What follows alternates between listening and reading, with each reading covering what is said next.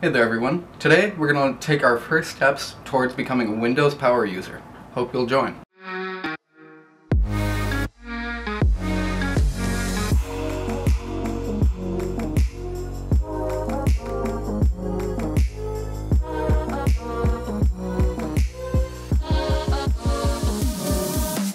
Hey there everyone. Today we're going to be jumping right back into Windows.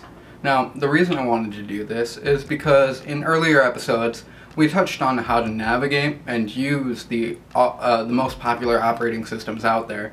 But today I want to start taking the first steps towards becoming a power user. And what I really mean by that is learning how to navigate by using more than just the mouse. With the use of a keyboard, you can have actions happen at the literally click of a button.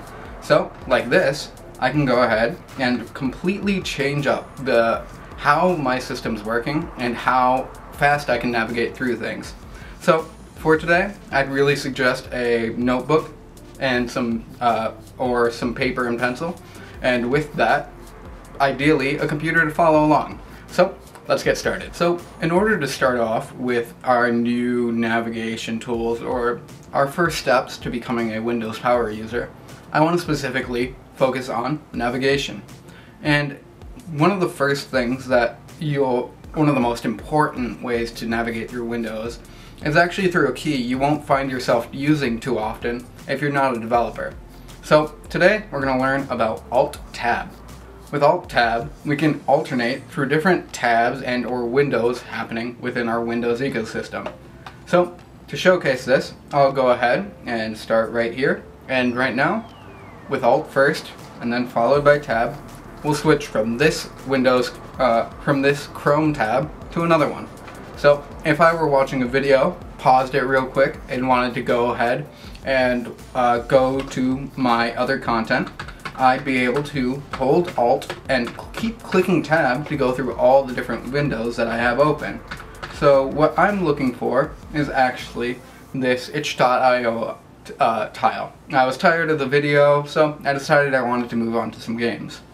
And with this, we have quick access to every program and or window we have open inside of Windows, really making the transitioning and jumping between windows really easy.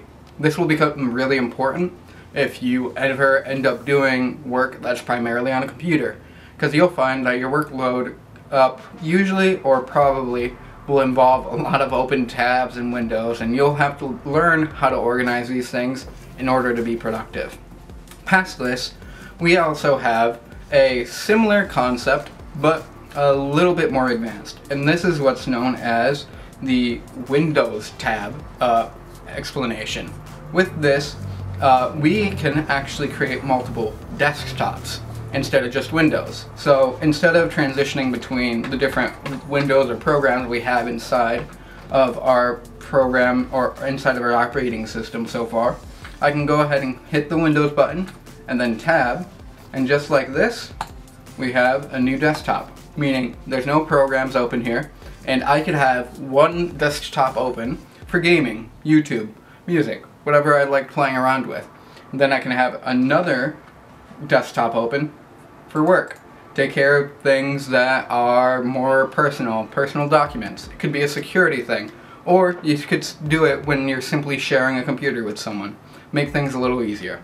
So with that, let's continue on with more navigation tips. In order to continue with navigation, what we're going to do is actually go ahead and I'll go to some of my folders.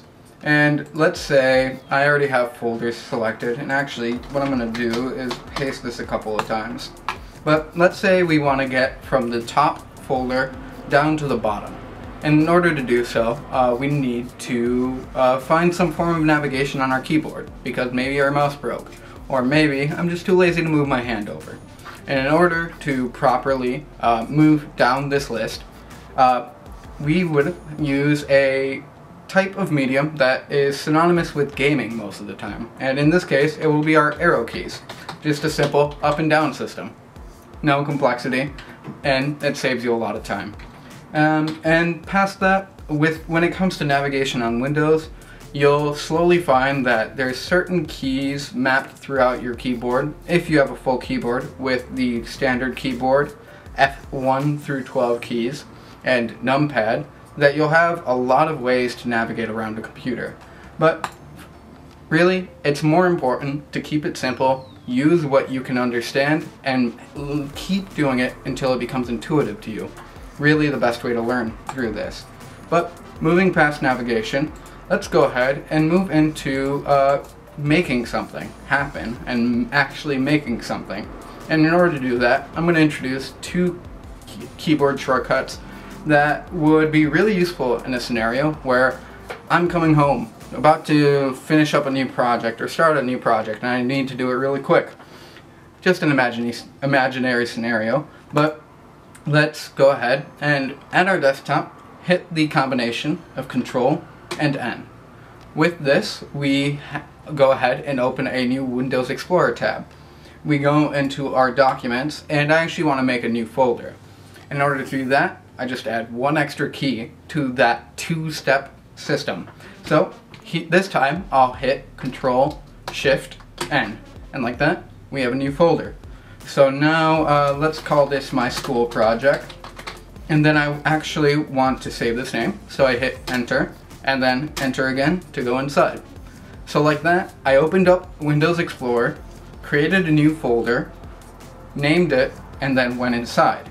Now let's say I actually want to go back. Backspace. Then I want to rename the folder. Control R. Oh, no, Control Shift R. I'm wrong. So now as our final step to this video of becoming a better Windows user or a Windows Power user, I'm going to actually go ahead and show you a cheat sheet button. This button will interpret whatever you're looking at on your Windows system, as long as it pertains to the Windows shell / operating system, and actually show you what shortcut keys you could be pressing. And if you have a normal keyboard, you should be able to do this by simply clicking F10. For some of you, you might have to hit an FN or function F10 because your computer has an alternate key set or different uses for the F keys up at the top. But in either case, now you can see that F1, 2, H, S, V, and E all have been mapped to a certain property. And that's because with this view on, we can go ahead and see what we need to use. Alongside this, we can actually, not full screen, but we can actually find cheat sheets in a bunch of different situations. So if I actually go here and then press F10 again, it's not staying, but in either case, we'll find that throughout different systems in Windows, we'll be able to do so. But to end this all off, to really make you into someone who can speed through Windows, there's one last navigation tip / trick I want to show you. And it's as simple as Windows button S. With this, we can go ahead and search on our system without having to touch a single thing when it comes to the mouse. And if you're on a slower system that's running on an HDD or a hard drive instead of an SSD, you'll find that this usually is a little slow. So having the extra speed when it comes to opening up the search bar really helps, especially when there's a load time involved with it.